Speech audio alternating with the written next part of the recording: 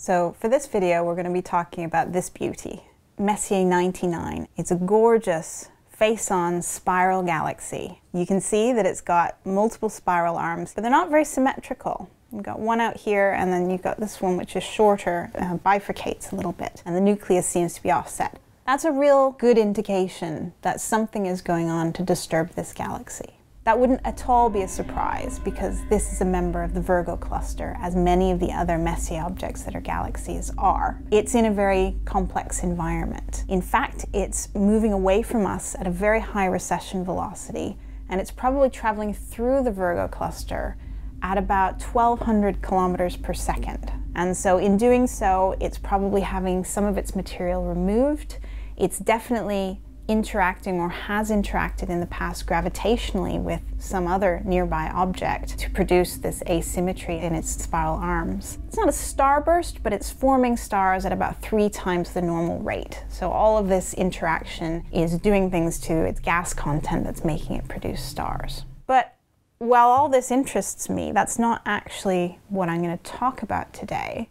I'm going to talk about a very odd, mysterious object that's appeared within the galaxy. A few years back, there was an astronomical telegram released, which is the old-fashioned but actually quite modern electronic way of announcing, hey, we found something, to the astronomical community. And so in this galaxy, astronomers announced the discovery of a transient object in one of the spiral arms. This is what the discovery image looked like. This is from the Palomar Transit Factory, which was a fully automated system to survey large patches of the sky over and over again at a regular cadence, and then look at the difference between the two electronic images. If nothing had changed, then the difference image between the two would be just blank.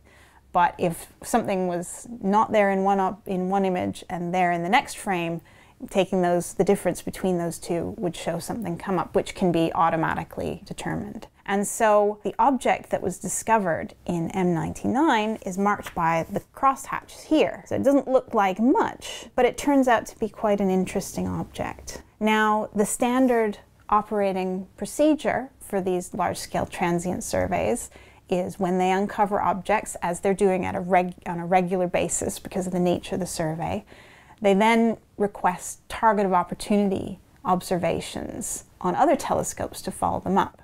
And that just means they get to jump the queue because this object might be fading rapidly in time. And so here's a spectrum of that object taken just 2 days after its discovery. And so this was a target of opportunity observation from the Gemini telescope, and the black line shows the spectrum. And here's where things start to get interesting, because the luminosity of this object, its brightness, showed that it was sort of an in-between class of object. Not quite sure which camp it fell in. So there's multiple ways that you can have a transient object. You could have a star that is just regularly pulsating. You could have a moving solar system object. You could have an active galactic nucleus that's varying on timescales of days, weeks, months. Or you could have some sort of stellar explosion. And one kind of stellar explosion that we know of is called a nova. And that just means a new star. People have been able to see new objects appear with the naked eye for thousands of years. And so that was the catch-all term for them, new star, nova. There's also a class of objects called supernova, which also means new star, but a much, much brighter kind of star.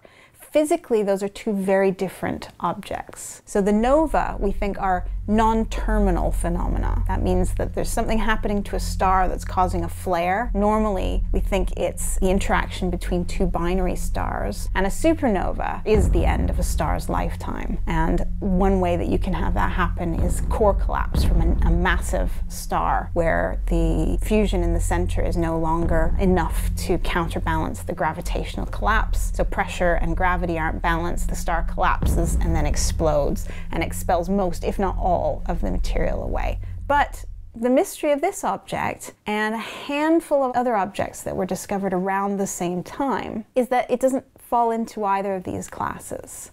And so it's brighter than a nova, but not as bright as a supernova. And so in logical astronomical terms, it's an intermediate nova.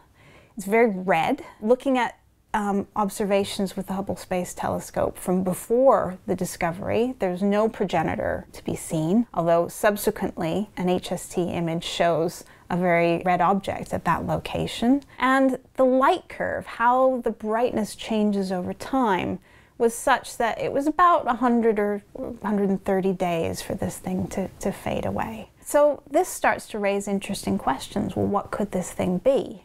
And I'm not sure that we know enough to speculate, but it's obviously some sort of energetic event. Could be the merger of two stars, or even the merger of a planet into the atmosphere of another star. There are multiple other possibilities, but at the moment, they're all just speculation. But on the horizon is a real game changer. And so coming up in the next few years is the Large Synoptic Survey Telescope, or LSST. And this is a telescope that is designed from the ground up to be able to work very quickly to cover huge patches of the sky, so multiple times every night, taking many, many images that can be used for all sorts of astronomical purposes, but in particular to look for transient objects.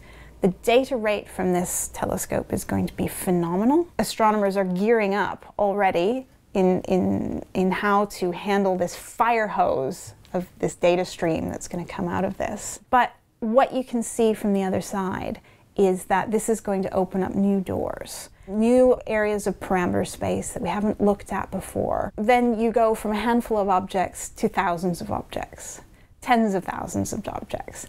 And then you start to be able to do statistics.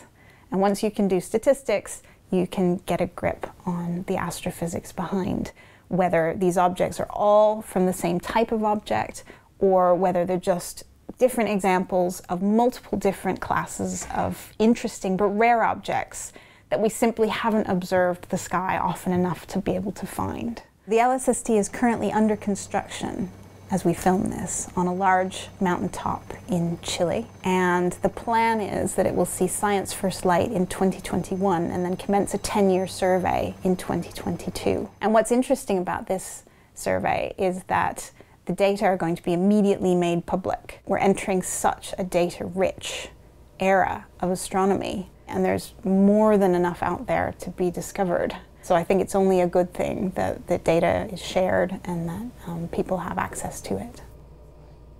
They should come across like this, navigating carefully and slowly to get through the narrows. However, that's not what happened. If this is what we think it might be, this is him rewriting history, rewriting what he said the first time. Well, just you know, redrafting in it such a way that it would be acceptable to his contemporaries.